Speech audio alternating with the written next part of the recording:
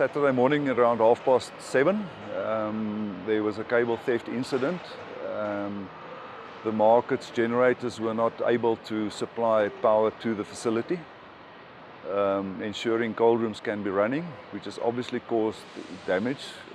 A short period we can sustain, but 12-15 hours at heats of 32 degrees, there's huge damages to product. And that's where we are currently. Power is back, thanks to the market and city that they've been able to at least get the generators now functioning, and power feed from a different source.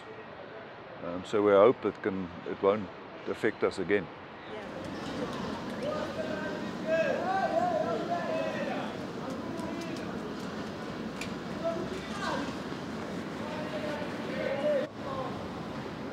The Johannesburg market looks after about 16 million people. If you use the gross domestic fresh produce consumption figure and calculate it based on the turnover of market, it's about 16 million people that get food off this facility.